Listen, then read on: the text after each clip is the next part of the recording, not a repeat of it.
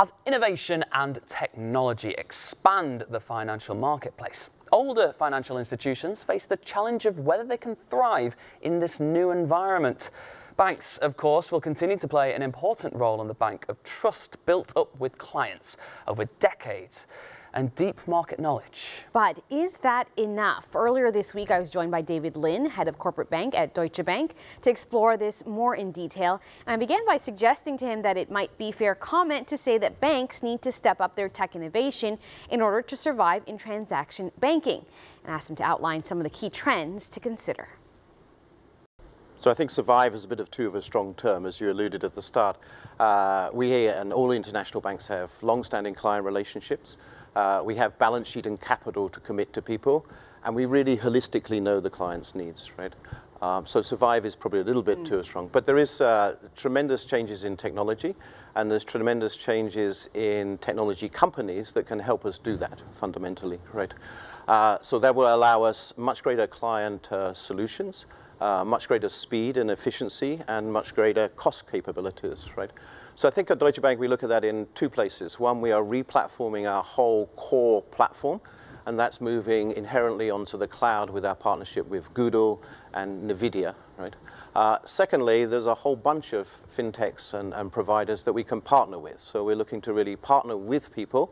So a couple of examples of that we've announced in the last few months. We're partnering with a company called Taurus to build our digital asset custody capability and our tokenization capability. In Asia Pacific, we've partnered with a company called Data Mesh that has excellent solutions around merchant solutions, a growing part of our business, but particularly in the Asia region, in different countries where the underlying infrastructure need is quite different. So those are now going into live production in India and Korea to start, and will expand across the region. So really you have your core infrastructure, and then you really have on top a whole set of partnerships that you can create, right?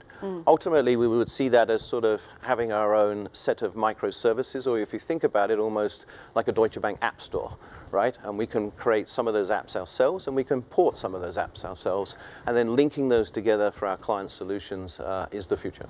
And can you give some examples of how this relates to your area of responsibility, particularly with the bank's transaction banking area? Yes, so if you think about our business, and that's true for transaction banking, whether that's across our corporate cash management, our institutional cash management, our security services business, big chunks of our trade finance business, and our business banking business in Germany, we are a massive transaction processing platform.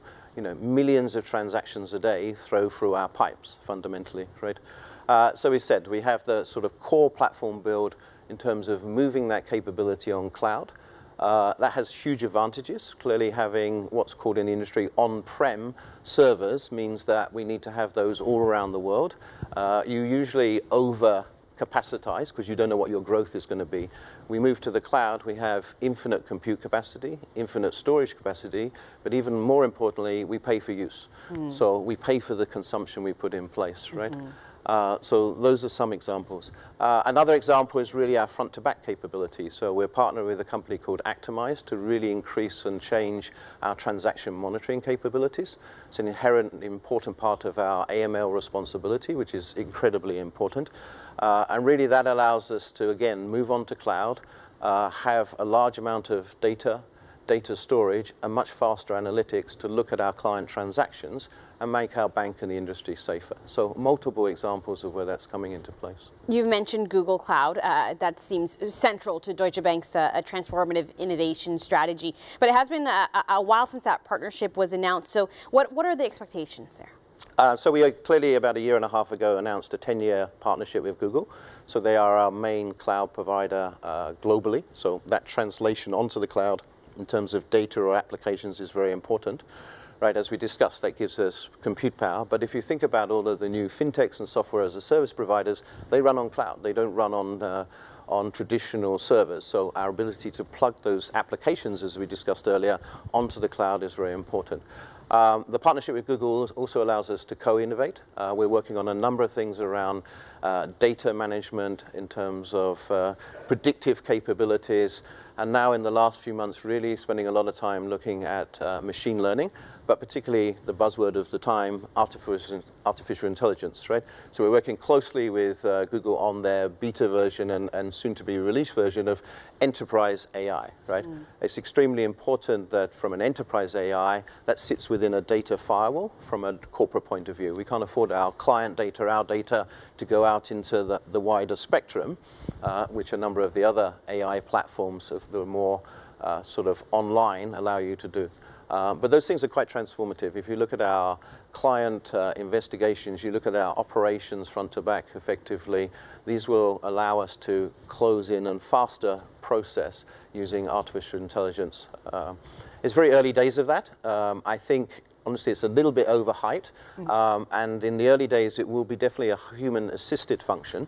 So the artificial intelligence will just make our people much more productive, rather than allowing the AI to purely run our processes without guidance, right? But the upside of that human-assisted function will be very strong over the next few years. Speaking of hype, this year the hype is around AI. 5 years ago, it was blockchain, right? Distributed ledger technologies. Is it time to rein in those expectations that we had back then? Are there still sufficient use cases to merit investment? Yeah, I think that, I mean, if we think back, probably the hype was a bit too much. And if you look at the actual translation of the financial industry onto the blockchain has been probably relatively slower than we would have thought about 5 years ago, right? The way we think about distributed ledger technology is very useful when there's multiple people involved in the processing, right? So if we have a client, just us and them, we can have a fairly traditional processing platform. We don't really need distributed ledger technology. But then when you have a sort of multiplicity of users, having one single record is very powerful. The technology of the DLT is increasing in terms of speed and capability, and you would have seen some of the changes of the Ethereum network, etc.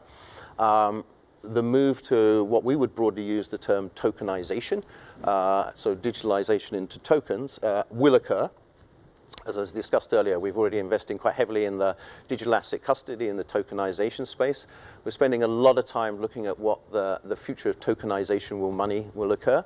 The one area of the financial system that we're seeing actually the quickest change in using those technologies is really in the fixed income and currency business, so settlement around repo or around clearing.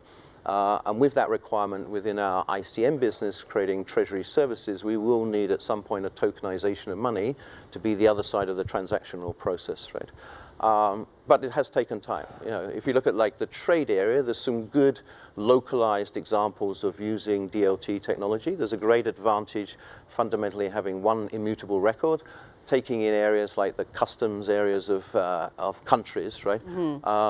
But what the world hasn't managed to do quite yet is really link those networks together. So they're quite singular in Singapore or Zurich or southern China has quite a lot of them, but they don't really join together in what is a sort of global network, right? If you look at a shipment of oil going from Rotterdam to Singapore on a tanker, it may change hands 10 times in that journey. There may be 10 different owners and changes of LC. So it will expand, but I think it will take a little bit of time. We do think that the tokenization and the DLT process has quite a lot of advantages in terms of instantaneous settlement, so atomic settlement as it's termed, and definitely the ability to create smart contracts that effectively the contract, the information is embedded in the tokenization, which will make instantaneous operational settlement and a much greater efficiency. David, it's been such a fascinating conversation, and we have to leave it there, but we so appreciate you taking the time to stop by to chat with us here at Sibos. As David Lynne, Head of Corporate Bank at Deutsche Bank, thanks for joining us. Good, thank you, pleasure.